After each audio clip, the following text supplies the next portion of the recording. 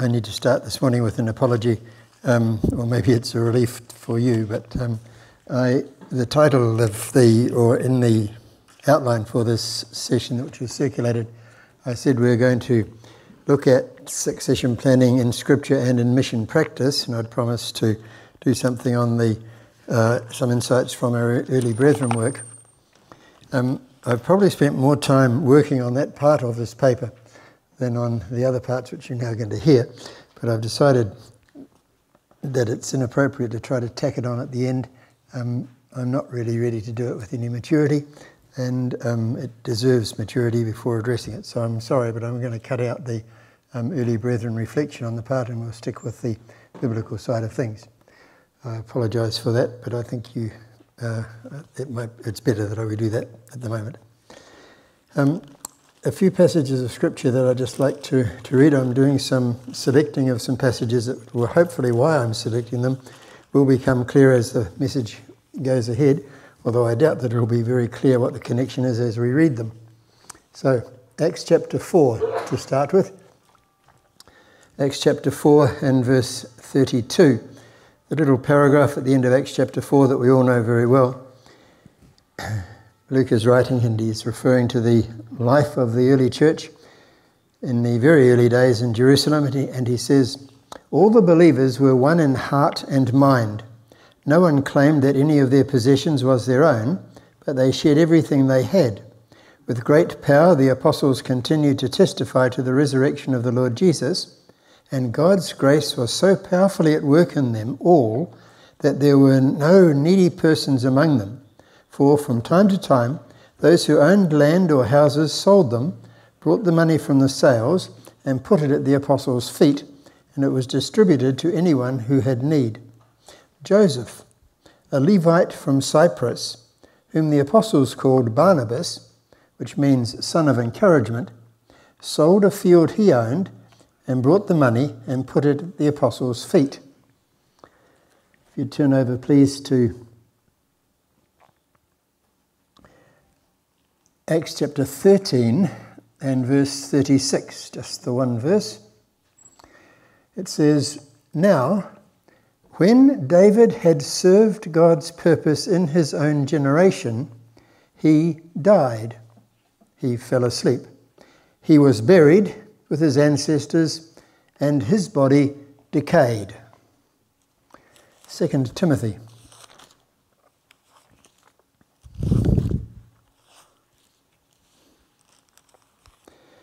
2 Timothy, and just some selections from chapter 1. Verse 1, "Paul, an apostle of Christ Jesus by the will of God, in keeping with the promise of life that is in Christ Jesus. Grace, mercy, and peace from God the Father and Christ Jesus our Lord. I thank God, whom I serve as my ancestors did, with a clear conscience. As night and day I constantly remember you in my prayers. Recalling your tears, I long to see you so that I may be filled with joy. I am reminded of your sincere faith, which first lived in your grandmother Lois and in your mother Eunice, and I am persuaded now lives in you also. For this reason I remind you to fan into flame the gift of God which is in you through the laying on of my hands. For the Spirit God gave us does not make us timid, but gives us power, love, and self-discipline. So do not be ashamed of the testimony about our Lord or of me his prisoner, but join with me in suffering for the gospel by the power of God, who has saved us and called us to a holy life, not because of anything we have done, but because of his own purpose and grace. This grace was given us in Christ Jesus before the beginning of time, but it has now been revealed through the appearing of our Saviour Christ Jesus, who has destroyed death and has brought life and immortality to light through the gospel. And of this gospel I was appointed a herald and an apostle and a teacher. That's why I'm suffering as I am. Yet this is no cause for shame, because I know whom I have believed, and I'm convinced that he is able to guard what I've entrusted to him until that day. What you heard from me, Keep as the pattern of sound teaching with faith and love in Christ Jesus. Guard the good deposit that was entrusted to you. Guard it with the help of the Holy Spirit who lives in you. Chapter 2, verse 1. You then, my son, be strong in the grace that is in Christ Jesus, and the things you have heard me say in the presence of many witnesses, entrust to reliable people who will also be qualified to teach others. Heavenly Father, we pray that your word might come alive in fresh ways, and I pray that the thoughts of our hearts and the meditations of our minds and the words of my mouth may all be acceptable in your sight for the glory of your Son, our Saviour. Amen.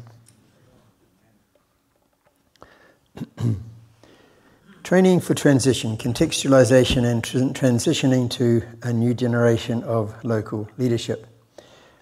I'm sorry, but the last part of that I'm not going to do, as I've just said. The mission practice part won't be there.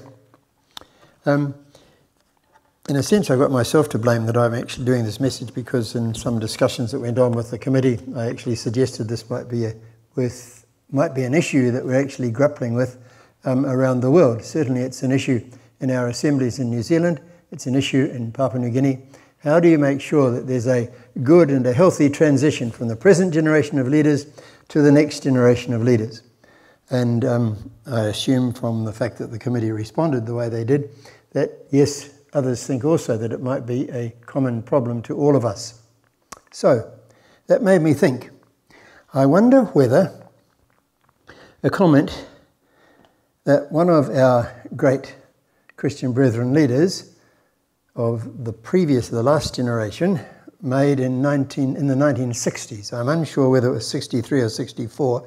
I was there, but I don't remember the details of that. So I'm actually going to now do what I'm then going to go on and in the paper say you don't need to do. I'm going to refer to G.C.D. Howley. I wonder how many folk here actually have heard or know who he was. All right, he's not unknown. G.C.D. Howley, at the time he came to visit New Zealand, was the editor of The Witness, which was one of our leading brethren magazines at the time, and he was one of the most insightful editors and writers and speakers that I've heard for, you can say that after a very long time, he still is. In the course of a message that he gave in Christchurch, New Zealand in the early 1960s, and I was just comparatively fresh into the Brethren assemblies at the time, he said this. He read that verse that I just read to you in Acts chapter 13 and verse 36. Let me read it to you again so you know what we're talking about. Now, when David had served God's purpose in his own generation, he fell asleep, he died. He was buried with his ancestors and his body decayed. Howley said, we all know that when David had served God's purpose in his own generation, he died. He was buried with his ancestors and his body decayed. Our problem in the Brethren movement is that when our leaders die, we don't bury them.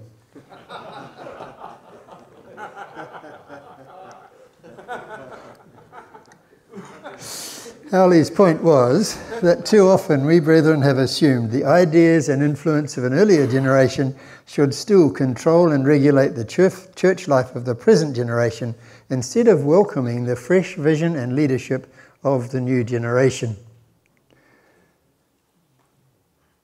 And the question is, was Howley's comment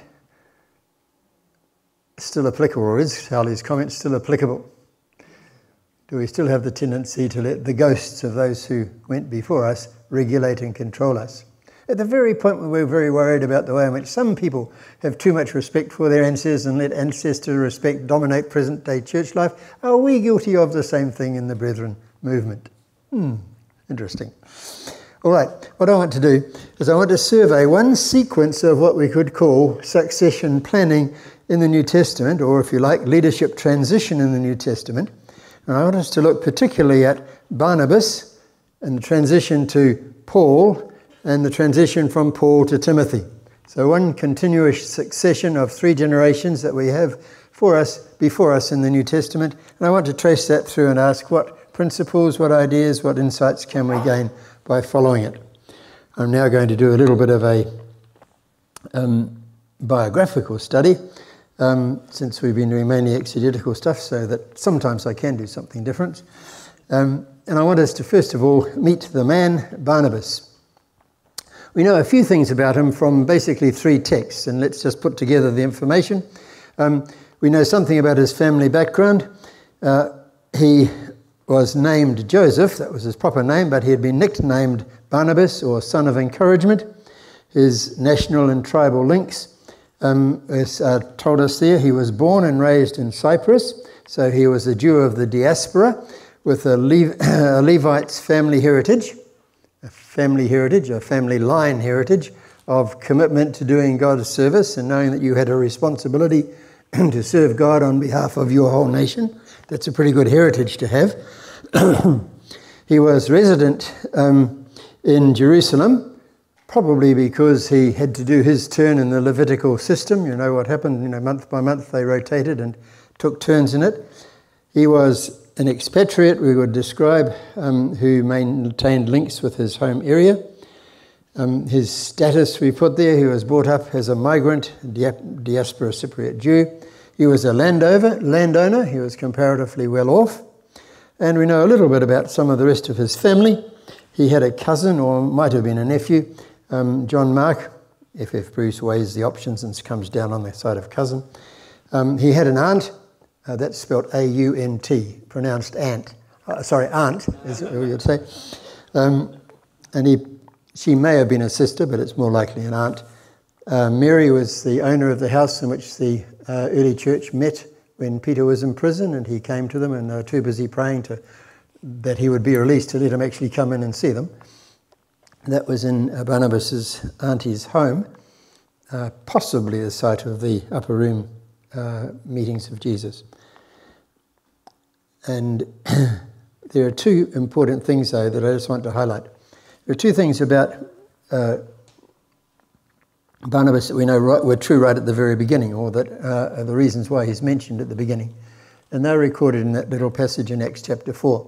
First of all, he was part of this movement within the early church, which Luke sums up as saying there was great grace upon them all. The amazing reality of God's free gift of salvation in Christ that's received simply by receiving and responding in faith. Barnabas had taken hold of this, and it had deeply affected his life. He was a real Christian. He was seriously committed to Christ, as our early brethren, or Anthony Norris Groves would have called it. He understood Christian devotedness, particularly because, as it says in the end of that passage in Acts 4, he had sold one of his properties and bought the contribution or the income from that and gave it to the apostles to distribute for the sake of the church. And this was clearly an evidence that the grace of Christ that had brought him to Christ has transformed his lifestyle, so that commitment and devotion were the fundamental starting point that he came from. Had I gone on to discuss the Brethren missionary contribution, that would have been the point I would have made first.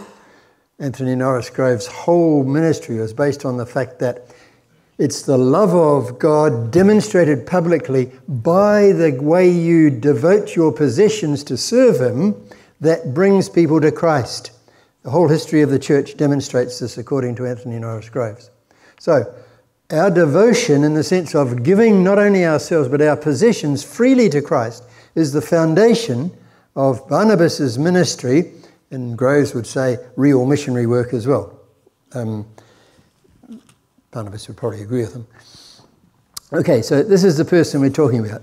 A person who has completely devoted himself to God in the sense of being willing to give up what he had, and he was trusting God therefore. He lived with an act of faith in the present reality of God with him. Christ had first place in his life. We'll come back to some aspects of that in a moment. But I want to just run down the foundations, which I think Barnabas was laying early on in his ministry, for the transition to another generation of leadership. The first thing we see about Barnabas is that he had faith in God's power to change people. He had faith in God's power to change people. Therefore, he opens doors for people to come into the church. Now, you know the story in Acts chapter 9, the situation the church was in. They were struggling under the awful persecution of Saul the persecutor. He was wreaking havoc, is the way the Acts account later puts it, amongst the believers. And they were under hard pressure, and the ordinary believers were being scattered all around the world. And news came to the church in Jerusalem that this chief persecutor's got authority from the high priest, the chief priest, in fact, to go to Damascus and to bring back any Jewish Christian converts and to put them into prison, whether women or men. And so this guy is the number one enemy of the church. But after a time when he's heard nothing about this Saul the persecutor turns up again in Jerusalem, and here he is knocking on the door of the church saying, I want to come and join you. And it says quite clearly in Acts chapter 9, verse 26, 25, I think it is, it says what I'm going to say. It says, the apostles didn't believe him. You know what it's like? You used to run the Bible class, and there was just that one guy who was nothing but a pain in the neck. Every time you tried to get serious with him, he'd make some silly fun and try and take everybody's attention away and spoil the whole Bible class. And the more you tried to relate to him, the more rebellious he seemed to be, and he just disrupted anything. Then he goes away to university, and 4 years later he comes back. He says, I've met the Lord and everything's sorted out. Can I lead the Bible class? Don't be silly, boy. We're not that gullible. We all know what it's like that we don't take notice of these people who claim to be changed. First two words in our English Bibles on Acts chapter 9, verse 26 are vital. See what it says? It says, but Barnabas. But Barnabas. The apostles didn't believe that this persecutor could possibly have changed, but Barnabas. And it tells us that Barnabas did one thing, obviously. It doesn't say he did it, but he must have, because he opened the door into the church for Saul by going to the apostles and explaining how he has in fact been transformed through conversion, and he's already preaching the gospel and doing it very effectively.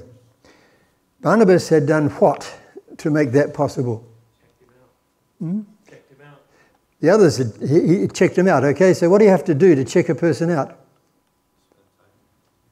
And usually what? In that sitting down with them, what do you have to do? Listen. Right.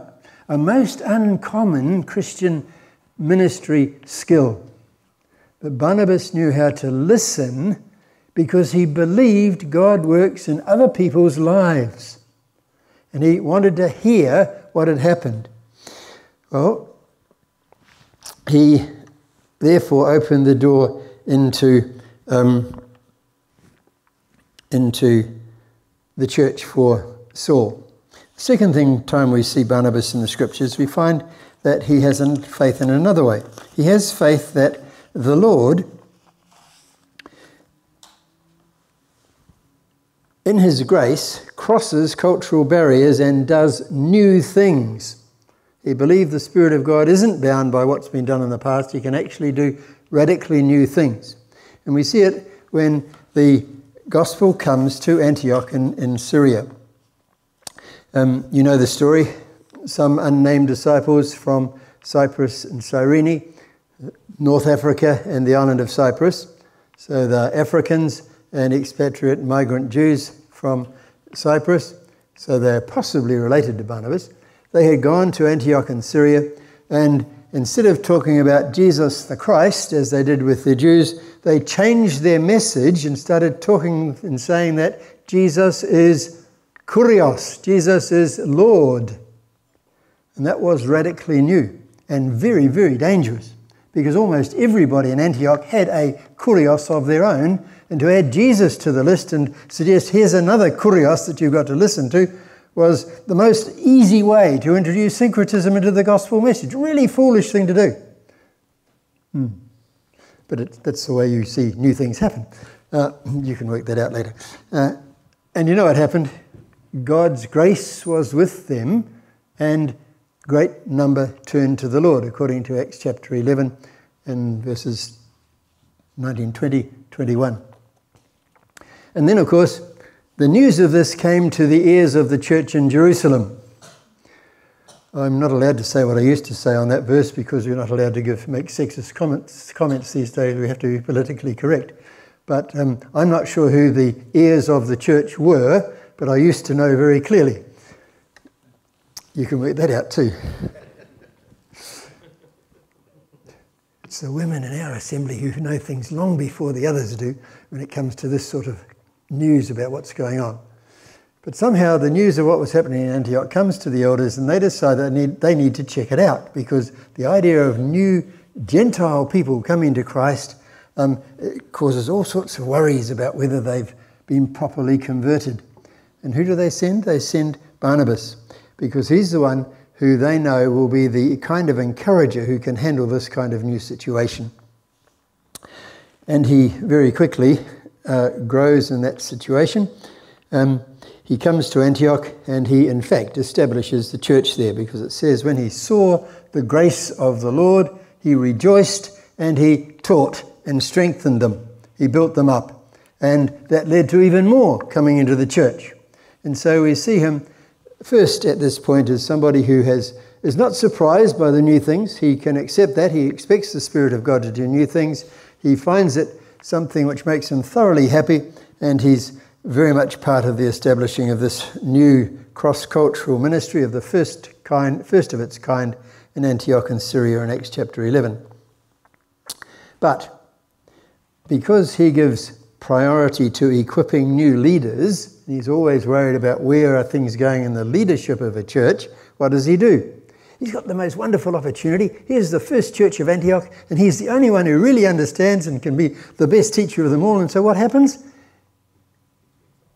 He goes off and he goes to Tarsus, and the scriptures imply he literally has to dig up somebody who he has perhaps been praying for 11 years, because it is now 11 years after Paul had to leave Jerusalem in a hurry because of the persecution he'd stirred up against himself, and he's been, from the meaning of the text used in Acts 11, apparently buried in Tarsus in his hometown. I wonder what Barnabas has been doing for 11 years, that when he sees the need for a new worker to help him in Antioch, he thinks of the radical rebel who had brought into the church 11 years before in Jerusalem. What's he been doing for 11 years? It doesn't say it, but I think he must have been praying for him and continuing to think about him. How many young, radical, but potential leaders are you praying for who you haven't seen for 11 years? This is where transition begins. This is where making sure the future is properly cared for starts. Okay, he goes to Tarsus. He finds Paul, still Saul by name, and he brings him back with him to Antioch, and it tells us that they taught as the guests of the church for a full 12 months. 12 months of systematic, regular, ongoing teaching from Paul and Barnabas. I would have loved to have been there, wouldn't you? That's what we always do when we've got a young church needing to grow. We get the two best available Bible teachers and we give them the opportunity to regularly, systematically, continuously use their gift, and everybody else welcomes it properly. That's the pattern we brethren who are New Testament believers always follow in establishing a new church. Yes, so do I. All right. It leads, of course, to the need for more leaders, and it apparently, Barnabas, with Paul no doubt, or with Saul no doubt, is seeking, finding and bringing into ministry not just the one nearly forgotten Saul, but he does the same, because we find that at the end of this year's ministry, what's happened? It started with only Barnabas, then he brought Paul. When you look at Acts chapter 13, verse 1, what do you find? 5 leaders in the church in Acts 13, verse 1. He's multiplied the leadership through regular systematic Bible teaching. There is no other way, although he continued to insist on trying to find them. All right, Barnabas gives priority to new leaders in his whole ministry. Do you get the pattern? He's constantly thinking about leadership. So what does it mean? You go find them, you work with them, you open opportunities for them, you make sure they are beginning to utilize their gifts. But then he recognizes and he obeys God's call to a new work. I would have loved to have been in the elders' meetings in Antioch when the Spirit of God says, set apart Paul and Barnabas, I want them to go and do a new work for me. Here are the two who've built the whole church up and have been giving all the leadership, and God says, right, they're the ones I want to send away. That's what happens in your assembly, is it? The best teachers, the best leaders, the ones who are really taking full responsibility, they're the ones you always give for mission service. Yes? Or do we choose the one who it won't matter, nobody will notice if they go? No, we need them here at home. Yes, we're New Testament churches, so we always follow the right pattern. Okay, Paul and Barnabas set off on their new church, sent out by the Spirit of God, sent out by the church. The two are put side by side in Acts 13, 3 and 4. And Paul and Barnabas go on their mission trip, the first organised mission trip of its kind recorded in the Scripture. As they're doing this fresh work, they go, of course, to just the point that the slide is making, Barnabas had to let go of his present fruitful, influential position and obey to go in a new way. He didn't hold on to his status or position. They go first to his homeland, and Barnabas enlists his cousin or nephew, John Mark, to go with them and to join in partnership in the team with Saul. So they set off, and Barnabas, very soon after they have started on this new missionary journey, begins transitioning to a new leader, and he therefore himself has to develop the new skills necessary to support the change that comes if you start doing this. Barnabas recognizes very early, apparently, in the missionary journey that Paul, in fact, has gifts that are exceeding his. And at the beginning of Acts chapter 13, you find that it says Barnabas and Paul, or Barnabas and his helpers, went on the trip. By the end of chapter 13, it's talking about Saul and Barnabas, or Saul and his team, and then Paul and his team. The names are reversed because it appears there's been a leadership transition has gone on, where Barnabas is handed over to Paul. Now, of course, if you have been in leadership and you hand over leadership to somebody else, what do your relatives all think about it?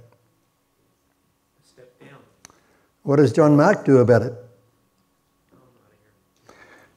John Mark isn't very happy at all that his uncle's no longer the real leadership, so John Mark says, I've had enough, I'm going home. Now, no doubt there are other reasons as well, but I think that may well have been one of them. That's pure speculation. You can have better reasons if you want. But the fact is that Barnabas has handed over the leadership responsibilities, and it does have implications in the team, and seldom do transitions happen easily or without reactions or some people feeling that they don't want to continue to share in it. That's the name of the game. That's part of it. If we try to make transitions and nobody gets upset, it'll never happen. You have to be ready for this. But Barnabas doesn't quit and go back with John Mark. He now gladly continues and takes the support position, and he has to learn to do it well. But because he's trusting people and encouraging people, that's what he does. And in Acts 14 it tells us that at the end of their evangelistic trip they go back and they continue to support and hand over leadership to new elders in each of the churches they had established. Keeping on encouraging and trusting people in leadership is part of Barnabas's whole way of approaching things. But it isn't easy. And so we referred in our last session to one of the times when Barnabas has to grapple with being humble enough to accept correction from his previous understudy. And in that argument that took place back in the church at Antioch when the folk had come down from Jerusalem, I wonder how you would have felt. How would I have reacted when the youngster who I've opened the door into the church for, who I've opened the way into ministry for, who I've handed over and given him the chance to lead, now turns around and says, "You're not walking straight, Barnabas. It's time you humbled yourself and got in line again." Do we gladly accept that kind of rebuke from our younger previous students? It's really hard to hand over, but we need that kind of attitude. We need to be willing to receive rebuke from others and to accept it if it's right, not reject it because of who it's coming from. And it makes Barnabas a better person because despite the fact that he'd faltered, he clearly works it through and he becomes a better encourager, demonstrating that failure is not final in Christ. I've hinted at the fact that they were struggling with dealing with the boomerang lessons. You can work that out for yourself as well. Okay, Barnabas, when we next see him, wants to reapply his transitioning priority by starting again, but starting again has problems. Remember in Acts chapter 15, after the Jerusalem conference, Paul and Barnabas say to each other, "Right, time we went on another evangelistic outreach. Who are we going to take with us?" And Barnabas says, "Well, it's quite obvious who we need to take with us. I'm going to take Mark." And you remember it says they had a paroxysm, is what the Greek says. Things really flared up over this. Now, what was the issue? What were they arguing? What was Paul not happy about with John Mark that Barnabas thought wasn't that important? There was something else that was more important. What did Paul say was the reason why he didn't want John Mark in his new team? He did not continue in the work, it says. You see, Paul's a servant of God. Paul knows that there's nothing more important than the work. The work must always come first, right? And if somebody doesn't measure up to your expectations in the work, finish. The great Paul might not have said it quite that way, but appears to have adopted that basic approach. Whereas Barnabas says, "Now that's funny, Paul. I seem to remember a fellow who everybody else had written off, who thought was no good and was rubbish. And I seem to remember that guy actually once changed, and he's actually become quite useful. I think it might be time when we try to do it again, don't you?" You see the irony in what's going on? Because for Barnabas, there is something more important than the work, and that's the people. It's the people. It's the equipping and training and building up of people, even people who have once failed. Right? So, Barnabas says, no, I want to make sure that we give Mark another chance. So it goes to the church, and it tells us that the church agreed with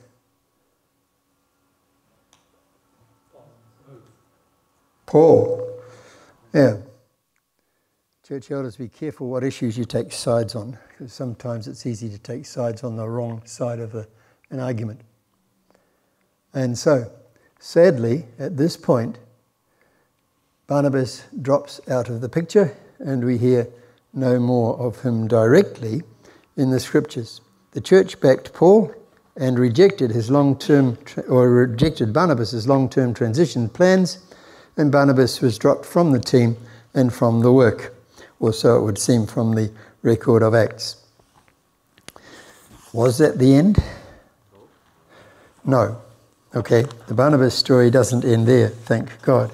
Barnabas fades from the picture, but his principles bear fruit. And you know the story. We could look at the way in which even Paul himself says in Colossians 4 and in 2, or when you put together Colossians 4 and 2 Timothy 4, we can say these things. John Mark, Paul says, has become useful. It's a pretty interesting way for Paul to describe the fellow who in the meantime has written a whole gospel. He now says, okay, he's useful to us. And he's depending on him to explain the details of the life of Jesus. Yes, John Mark wrote the gospel. Why? How do most people respond when they are being considered as a candidate for a mission team and the leading evangelist, the greatest of the missionaries, says, no way, he's not fit, I don't want him. And the church agrees with him and says, no, sorry, he's not good enough, we don't want him in the team. How does the young person feel and what does he do? Do they normally say, okay, no worries, I'll just keep going on in any case? No, unless what happens? Unless somebody comes alongside and helps them. And that's exactly what Barnabas did. He clearly helped Mark work through this awful, awful rejection, which they both were going through together in a sense. And had he not, think how different our Bibles would look.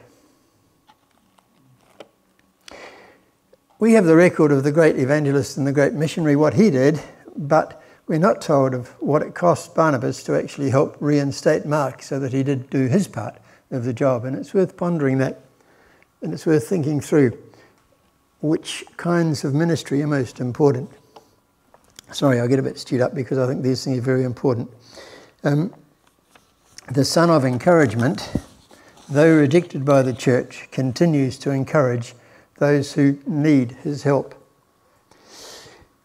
But equally important, perhaps more important, I'm not sure, Paul, at this point, we're not told he apologises or that they resolve their argument or anything, but the very first thing Paul does after that big argument was what? In Acts 16 and verse 3, what does he do? It tells us he started doing what Barnabas had been doing all the way through. He recruits Timothy, and he gets a younger man, brings him into his team, and starts doing for Timothy what who had done for him? What Barnabas had done. He doesn't agree with him, but he adopts his policies. What is that saying that we have in English? What is it about imitation is the greatest... I've got it written here, yes, the sincerest form of flattery. Imitation is the sincerest form of flattery. Barnabas did what Paul did what Barnabas did, although he may not have got round to apologising. And sometimes that's the best you can expect from a great Christian leader. They may never say sorry, but if they take your policies and do what you were telling them to do in any case, well, that's okay. Let them do it. It's great seeing that happen, but not everybody feels that way. Okay, so what do we say about Barnabas? Was that it's the end of his story as far as the scriptures are concerned? Well, Paul uses Barnabas as example to teach self-denial and the surrendering of your rights in 1 Corinthians 9 and verse 6. So that maybe suggests that the argument had been resolved, but certainly Paul later uses Barnabas in his teachings. And then to sum it all up, in Acts 11 and verse 24, it says of Barnabas, he was a good man, full of faith and of the Holy Spirit. Good. He trusted and encouraged people. He was good with people and to people. He was full of faith. Now, the only evidence of faith we have in Barnabas is one that he believed God would help him even though he sold his possessions, and that's real faith. But all the rest of his examples are faith in people, that God can change people. Do we have that? Do we really believe that God can take and change, develop, improve, transform people? Because this is what the kind of faith that Barnabas was full of. And both of those, being good and being full of that kind of faith, only flow from allowing the Holy Spirit to fill our lives so that we can be full of the Holy Spirit as well. Barnabas, I want to suggest, is an amazing person because he ensured the transition from the first generation believers in the church. He was the link person between the 12 disciples, the original apostles, and the apostle Paul. Without Barnabas, that continuity would have been broken. And that's at least the beginnings of an analysis of his importance. All right, I've taken up too much time, but let's move. He's given to us, if you like, the first model for transition and succession planning. And it was built into the way Barnabas clearly felt. It begins with the devotion yourself and your wholehearted commitment. It's shown in the way in which you go and seek people. You find them, you bring open doors for them into the church, into fellowship, and then open doors into service. And then when they come into leadership, you work under them. And then when they rebuke you, you accept it, and you still keep working with them. This is what transition planning is all about. It's the quality of a person who's prepared to follow through on those principles, even when the church disagrees, and maybe even when you lose your position because of trying to stand up for the very policy. And some of us have had that experience, and many in the history of the church have had it often. All right, let's then have a look. If Barnabas was successful, then the best way to judge it is to have a look at what his first mentoree did, what his first understudy ended up doing. So we want to have a look, and if Paul was successful, then he was successful because of what Barnabas had done for him. Let's have a look at the way in which Paul addresses transition issues as he tells Timothy, his first understudy, as to how he needs to plan for the next generations. So I want us to do a quick study of 2 Timothy chapters 1 and the first 3 verses of chapter 2. But let's go through this, drawing out some highlights. First of all, in Paul's introduction to the letter, which we read, he introduces himself as an apostle by the will of God and a servant of Jesus Christ who brings the promise of life. Now, those two ideas, the purpose of God and the promise of ongoing life, both have with them a particular concept and understanding of time and the importance of time. And this first chapter of 2 Timothy has an amazing range of references to the way time moves meaningfully along. Time is not something with a lot of odd moments that you grab and grasp, and if you don't make the most of them, they're lost. In chapter 1, we find that there's a reference in verse 8, verse 9 to before time began, and then it talks about doing things which will be kept safe in Christ's hands until that day, which is which day? The day of the return of Christ. So, in this first chapter, there's an understanding of time as something which began before time began and goes through meaningfully according to a purpose of God right through to the time of Christ's return. There's this big sweep of being set in the middle of an ongoing program because of the purpose of God and the eschatological meaning of salvation, because there's a direction in which things are going. One of our friends in Auckland, good Scott actually, he talks about this as being the, if I can find the word there, maybe not, chirological schema, the chirological schema of the scriptures, that there's this awareness that time's got meaning and that it's a kairos, there's a timing of God working through things all the way through. Now I'm going to show you how I think Paul builds that up in his teaching. It's the backdrop to the first chapter of 2 Timothy is the awareness of the significance of time. And if we're going to be involved in succession planning, we've got to grasp something of that same awareness. We've got to know that we're here not just for ourselves or not just for our own generation in one sense, because our generation is part of the much bigger purpose and plan of God that goes on from before eternity until that day, until the return of Christ. And that's the sort of backdrop to the whole chapter. Well, leadership transition is driven by gratitude for previous generational successions of service and of faith. Notice in verse 3 there, Paul says, I thank God whom I serve as my ancestors did with a clear conscience. Paul was very conscious apparently of the way in which his Jewish religious heritage has brought him to this place now.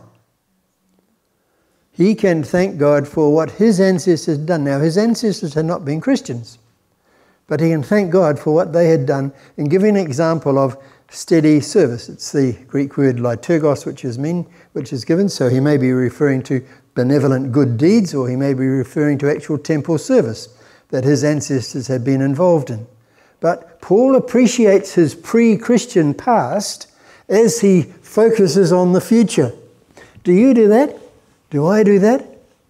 I get really worried at the number of people who were brought up in our assemblies and who get called into other places, and they want to quite totally cut off and ignore and deny all that they got and all that they depend on from that earlier time before their new revelation and their new opportunities of service. Paul thanks God for what his ancestors contributed to him because he's concerned in making good future transitions. Do you get the point I'm making?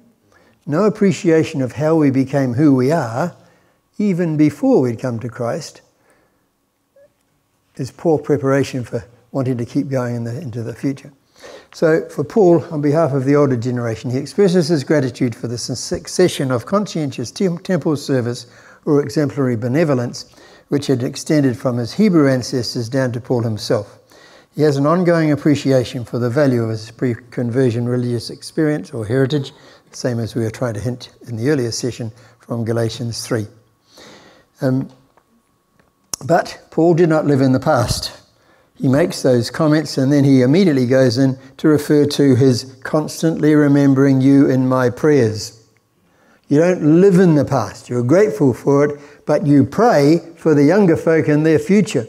You get the point?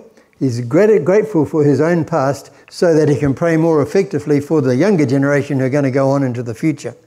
And I wish I could get that sort of sense of the bigness of the time factor in our place within God's purposes. Paul lives in that awareness all the time. So he gives thanks for the previous background from he's come from, but he prays for the younger generation coming on. For Timothy's part, he tells him that he thanks God for the succession of hypocrisy-free faith, is what he says literally. The faith that was in his grandmother, in his mother, and now Paul says it's living, it's alive and new. Notice what he says, he gives thanks not just for their faith, but for their hypocrisy-free, their sincere faith. That's worth thinking about. In the process of transition from one generation to the next, there's nothing more important about each generation's faith than that it is sincere without hypocrisy. There's nothing turns off our kids from our faith more than seeing mum and dad living hypocritically. True? Our teenagers very quickly pick up on the inconsistencies between our walk and our talk, and it turns more of our children away than anything else. Equally clearly, if the children's faith is not without hypocrisy, if it's not sincere, if they don't come to a living relationship with Christ, if they're just doing it because mum said they've got to go to church, if theirs is just insincere, then they're not going to have any part in the ongoing plan and purpose of God. Sincerity in faith, a lack of hypocrisy, having integrity, being true to what we actually teach by the way we live is the fundamental clue to making sure that our kids follow in the pathway we are on. And Paul tells Timothy, you should thank God that you've got grandparents and parents who were living with that kind of sincerity. All right, we can go on. The next section suggests that leadership transition depends on keeping faith alive in the current generation, because before Paul says anything about the future to Timothy, he says a lot about Timothy's present situation. On Paul's part, he ensures that faith is vital in the present generation by the use of memory, recall and reminders in verses 3 to 5. And we've just been through some of the things he said. He reminds Timothy, he remembers his tears, he's recalling what God did amongst them. And the older generation, not just for the sake of reminiscing, but for the sake of continuity, need to use their memory in the service of Christ. And we've had that brought before us a couple of times already in this time. But he calls Timothy to do his part to ensure vitality of the faith in his own generation by rekindling his gift, by addressing his personal weaknesses.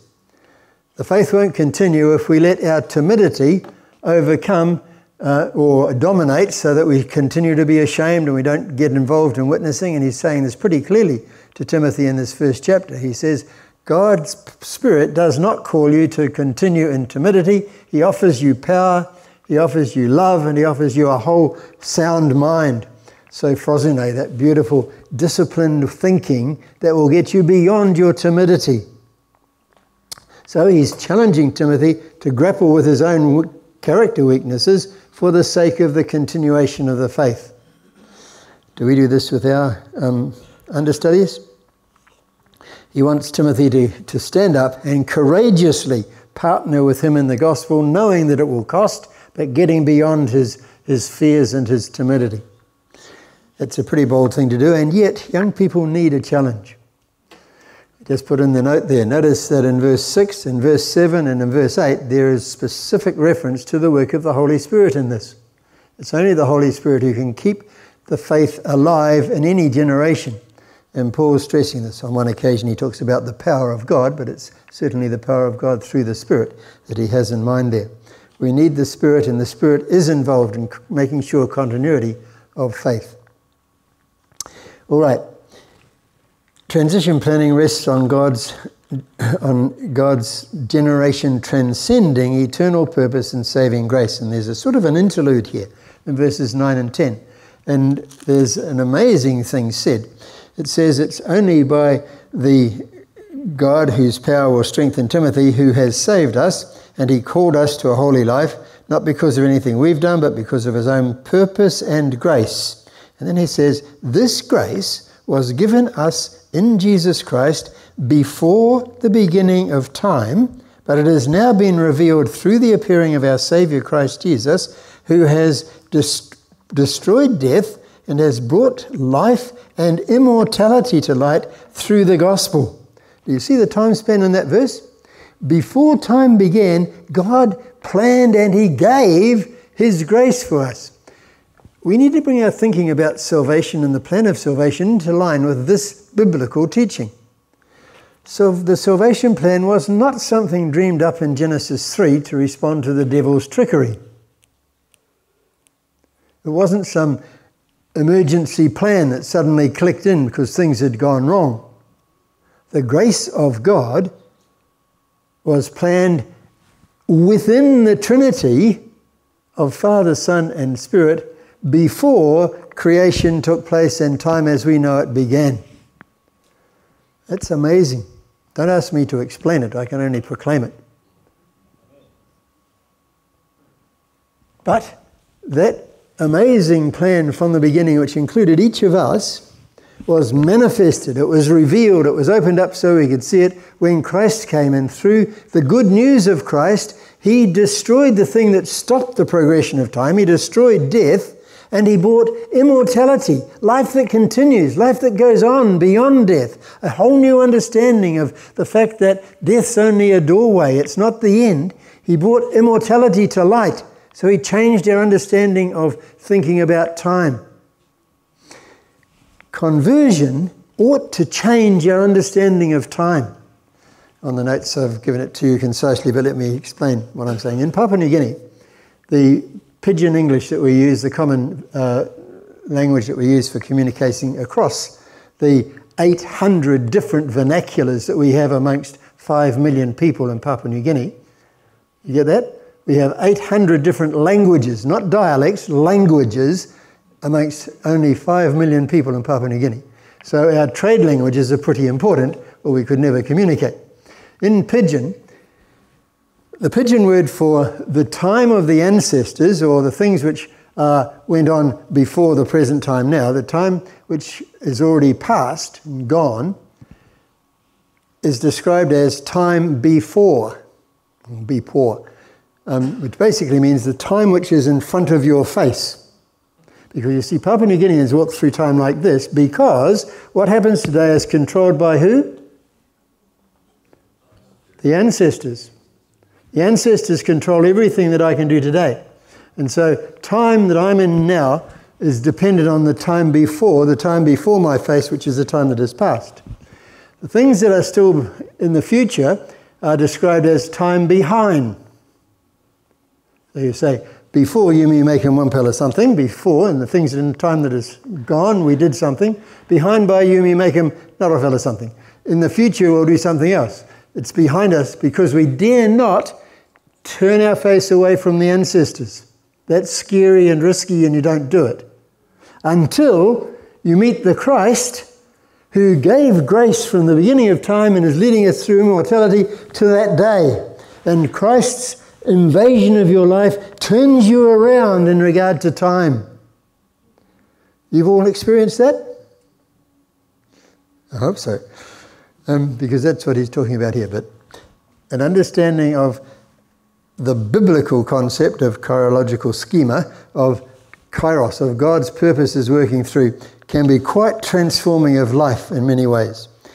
This grace purpose has been displayed publicly through the appearance of Christ, and it was achieved through the gospel of Jesus Christ. That's an amazing statement, isn't it? That the bringing of light to light of immortality was only possible because of the gospel. How often have you preached on that fact? All right, there's that little interview. It's very important, but I think it's important because how we think about time determines whether we'll get worried about transition or not. The wrong attitude to present time means we might be content just to live in it. Well, gathering it together, leadership transition works, says Paul, through transition principles, and there are three of them. There's a commissioning principle, there's an entrusting principle, and there's a long-term planning principle. And I'm sorry we're running out of time, but he also stresses that all of those three principles are dependent on the Holy Spirit. He says the first transition principle is that present leaders fulfill their commission here and now. Paul says, I was made a herald, an apostle, and a teacher, and I have committed that trust back to Christ, and he will keep me faithful to the end. He knows that he needs the help of Christ because his commission involves considerable cost. And the key to fulfilling the commission there is trusting Christ to keep you. I know in whom I have believed, as the scripture and the songs say. All right, so the first step for future transition is for the present leadership to fulfill their mission properly, in dependence on Christ, depending on the Spirit to help you in the midst of the cost of doing that faithfully. The second transition principle, and in a sense the key one, is that Paul can tell us how he then handed on to Timothy a deposit or a trust that Timothy now has to take and to use properly. So the second principle is to entrust and hand on the deposit to the next generation.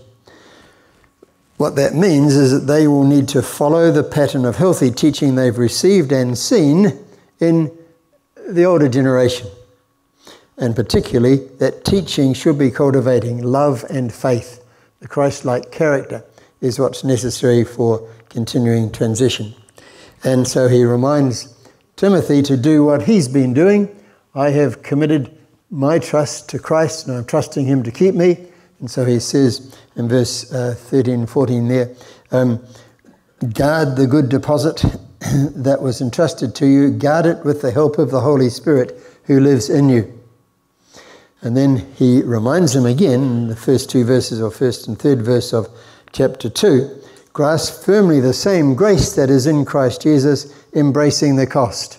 You need the very grace that I've been holding on to, but you must measure up and realize you're going to have to endure and handle the cost that's involved.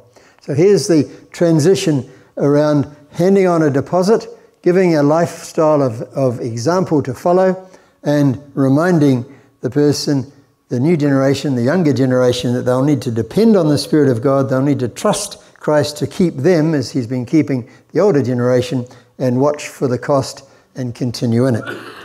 And the third principle is the one you all thought I was going to start with. Paul charges Timothy with transition planning for the next two generations. That is chapter 2, verse 2. We all know it, don't we? He says, the things you have heard me say in the presence of many witnesses, entrust to reliable people who will also be qualified to teach others. In that verse, how many generations are in Paul's mind? Right, let's look at them. The first generation was Paul. And what was his task in that first generation? He taught the original word and he lived it. Second generation was Timothy, and it says you heard it with witnesses, with other witnesses. They heard Paul's word, and that was entrusted to them, and they are the ones who have got the responsibility, or they've been told they've got to entrust it to other reliable people. The third generation are those ones Timothy entrusts it to. They've got the capacity to teach others also. That's the one thing they need to receive the trust. And then, so Timothy had received the entrust, or a new generation is going to receive the words from Timothy, but they are told to be the kind of people who will hand things on to the fourth generation. So the two future generations, Timothy is being told to think about and to plan for. There's a Chinese proverb that says, if you're planning for a year, plant rice. If you're planning for 10 years, plant trees. If you're planning for a century, plant people. They used to say men, actually, but it's people. And Paul had grasped that very clearly. Paul had a 100-year plan that he hands over to Timothy. What's your 75-year plan looking like? Because you see, Timothy is responsible now not just to hand on the message to the next generation, but to hand on the responsibility for handing on the message to the next generation. Get the point? In trusting the next generation with the work, we've got to trust them with the task of transition. And so this is the way it all multiplies. Okay, sorry I've taken so much time, but let's try to just bring it together. Succession planning involves the following things. It begins with devotedness. We're committing ourselves and our possessions unreservedly to Christ so that we trust Him actively, continually in our day. It continues with early recognizing and empowering of the gifts of the younger generation. It's cultivated by an awareness of the importance of a time perspective which recognizes God's purpose at work across the generation. It's fueled by faith in people and in the Holy Spirit at the local church and at the ministry level. I think it's got lost there somewhere. Apologies for that. No, there it is down there. Yes,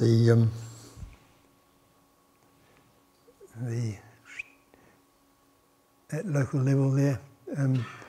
Probably belongs a bit further up, but that'll be right. It's fostered by what I'm describing here as the Barnabas policy, the policy which seeks, finds and grows people of younger generation, even when it leads to misunderstanding and exclusion and rejection for you. And there will be times when just because you want to give somebody else another chance, or you really do want to work on developing people, you'll be put aside because you're not giving enough time to the program, to the work. But remember Barnabas. The transition plan implements the transition principles and it gives them priority at the local church level and in every area of ministry. Our support programs need to be thinking about this just as much as the local church does. It demonstrates a willingness to hand over responsibilities and to continue in subordinate supporting roles, even accepting reproof and advice from the previous understudies. And it keeps encouraging the younger generation to start succession planning early. What's your response? Thank you for your attention. I just pray that this might be helpful.